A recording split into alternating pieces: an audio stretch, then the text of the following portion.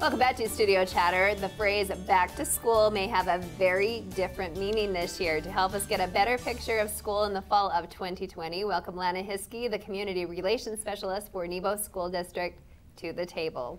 Hello, welcome, Lana. Well, thank you. Yes, it does look a lot different this year. Yeah, what an interesting position that you are in. So, first things first, yeah, I mean the whole school year, back to school in general, is going to look a lot different. So there's a couple of options going back to school. Online and in person. So how does one make the decision? So we've kind of worded it a little differently because we don't want our parents to get confused. But thank you for that lead in. Okay. So it's at school learning. Okay. Or instead of online, because there's still going to be some blend there, instead of online, it's remote learning. Okay. So at school means that they'll be at their traditional school. Okay. And then remote learning means that they will be at home with a teacher that will be teaching just remote. And it might not be their classroom teacher or even a teacher from their school, but it could be a teacher from Nebo School District. Okay. So we have got about 60% response back already.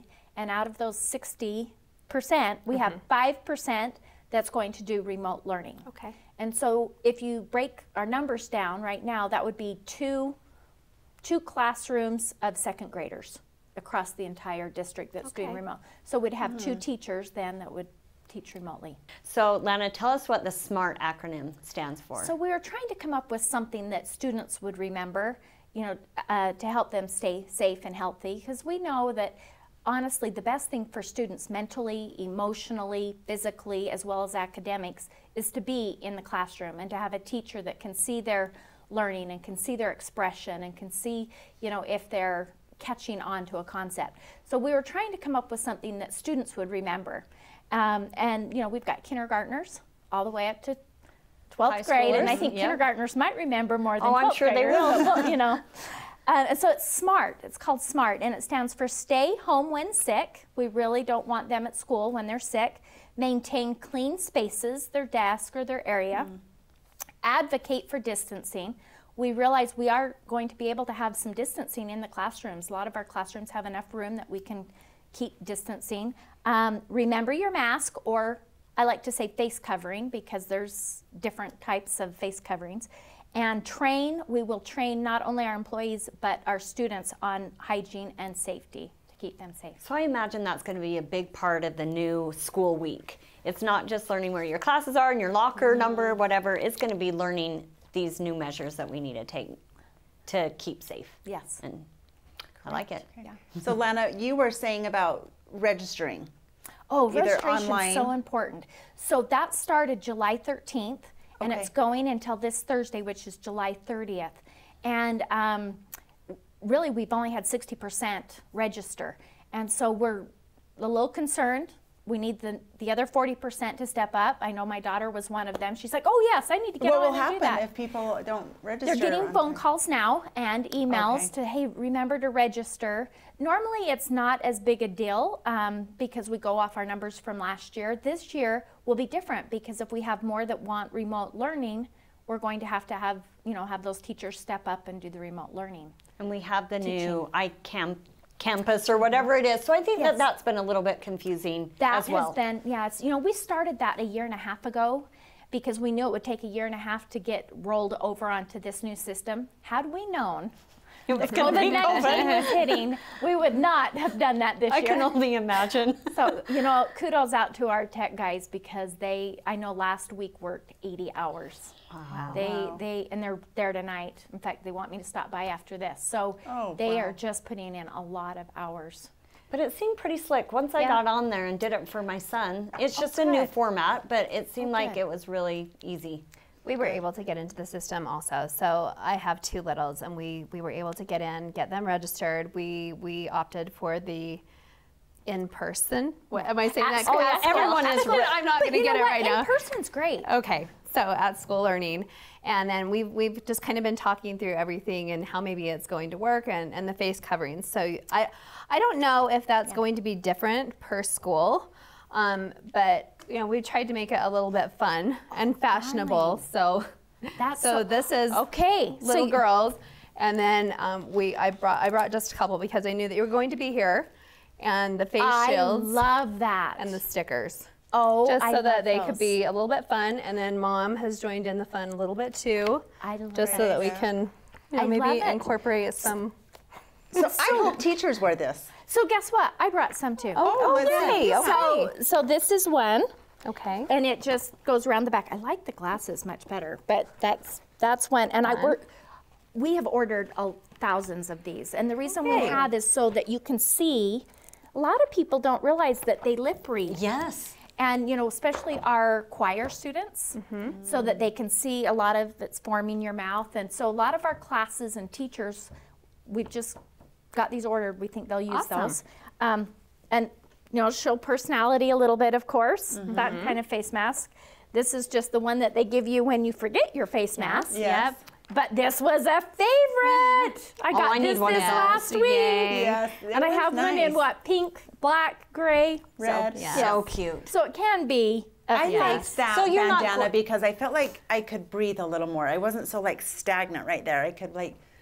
Yeah. I feel like it kind of gets like I need a breath mint, number one, and it kind of gets like full of hot air.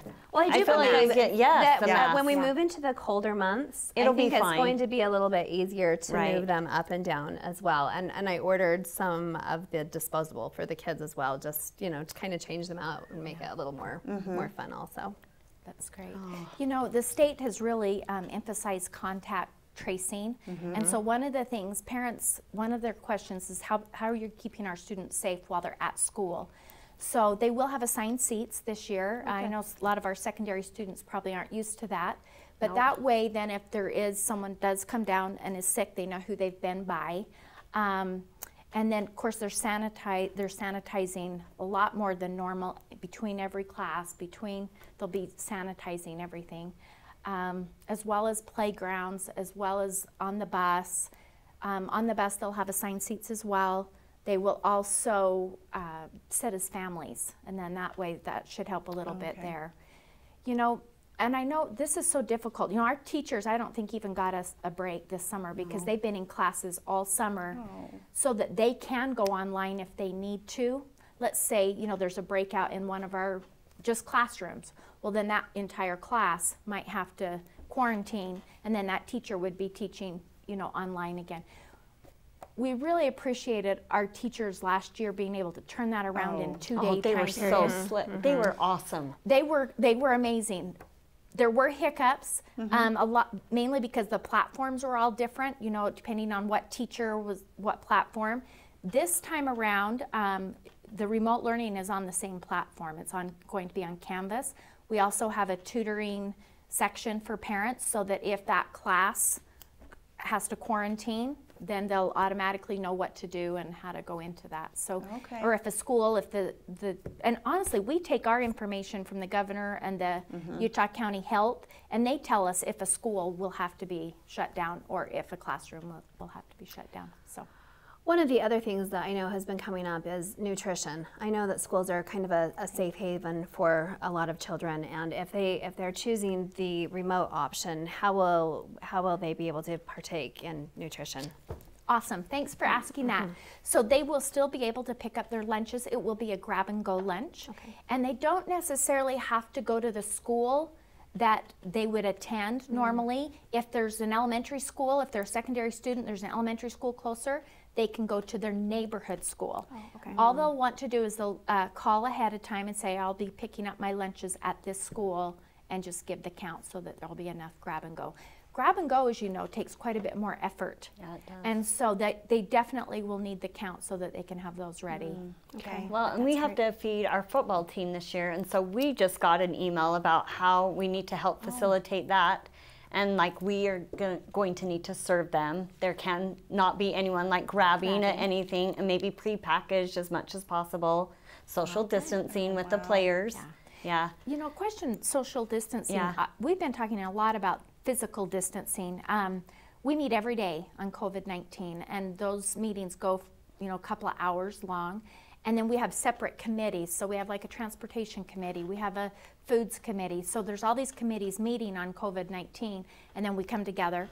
And with physical distancing, we have many classrooms that there will be enough room for physical distancing. So when parents worry about their child having a mask on for a solid 8 hours, that will not be the case. I mean, I had to have a mask on for 6.5 hours without removing it, and it's tough. Yeah. It was hot and it was tough. But there will be times that they'll get breaks, and that will look different in each classroom and in each school. So when parents have those specific questions about how are we entering the school, how are we exiting the school, each school has their own plan and have come up, you know, with their own ideas that works at their school. Perfect. So if a visitor comes, if they're working in the school, they'll be temperature checked before they go back, you know, to help. And so are you allowing many visitors or volunteers this year? there will be some, because we do need them. Okay. So there will be some, but that will again vary by school. And I think a big part of this is we really need parents checking their own children every single day, and not to send Not their children expecting back. it to be done. Yeah, by for someone 48 else. hours. Right. Yeah. So what's the attendance policy going to look like? Is that going to be different? It's going to be a little bit more lenient. So Okay. anything that's related to COVID or quarantine, let's say a sibling gets sick, so the other sibling needs to stay home. Right. Yeah, it will be definitely more lenient. But for then sure. do they have to go to the online remote learning, or do they just still work with their teacher? They will still work with their Okay. teacher. In fact, that's a good clarification. So at school learning, they sign up for that for the entire term. If it's not working, they can change it the term and go to remote learning, or vice versa. My niece is actually doing that. My nephew's 13, he's going. My niece has some asthma, so she's choosing to stay home, but she just knows at the end of October, That when the sh- term ends, if it's Right. working or not, they can That's switch. right. So they can switch. But whatever you commit to for the term, you have to stick with for the term, Yes, correct? and you can understand why. I mean, Oh, we have absolutely. 34,000 Sure, students, sure. and if all of a sudden 15,000 There was a wave going here. are Oh, right, teachers, yeah. right. So Oh, we bless just want their them to hearts, commit yes. for the Oh, term, sure. and then if it's not working. Now, this is actually brand new as of today. Okay. And You're getting it here on everyone, SSM. yes. So don't air this before the email gets out. But Nebo is actually looking, and it has been approved, that we would like to go to a minimal day that we have on Mondays. So you know how the students get out 45 minutes early? We're looking at that Monday through Friday. And the reason is it will give time to sanitize better for the next day, but when these students have to stay home because of quarantine or they're sick themselves, then the teacher can have that time after the day to reach out to those students and make sure they're staying caught That's up. a great idea, and give them a little bit more prep So time or that's- whatever. That's coming out in an Lana. email. So, Bless Good you. luck. I know. you know, Really? really, Good luck. really, we are just so appreciative of our teachers and Yeah. staff and our administrators. We, you know, they have just been working overtime and all summer long, and not getting compensated, but they want to be prepared and ready, you know, for Right. the school. And they just all want to come back. They miss their kids. And the Yeah. kids miss them. I asked my son, I'm like, do you want to stay home? He did really well at home this last semester.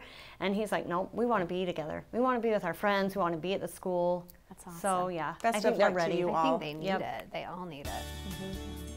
Thank so you. much. Thank you. Next on Studio Chatter, we'll talk more about changes for the fall. That's coming right up.